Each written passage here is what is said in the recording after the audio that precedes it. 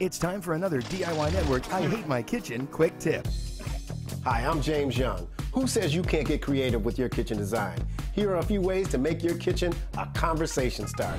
Personalized touches can be added anywhere in your kitchen, whether it's displaying a piece of artwork you made or adding it directly to the walls. This homeowner used a projector to transfer the original design to the wall.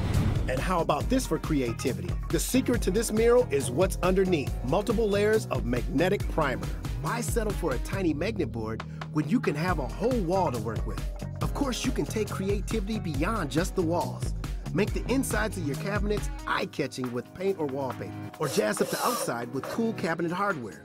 These drawer pulls are repurposed from an old library card catalog. Whether it's the minor details or a major focal point, don't be afraid to make your kitchen design a standout. For all things home improvement, go to DIYnetwork.com 24/7.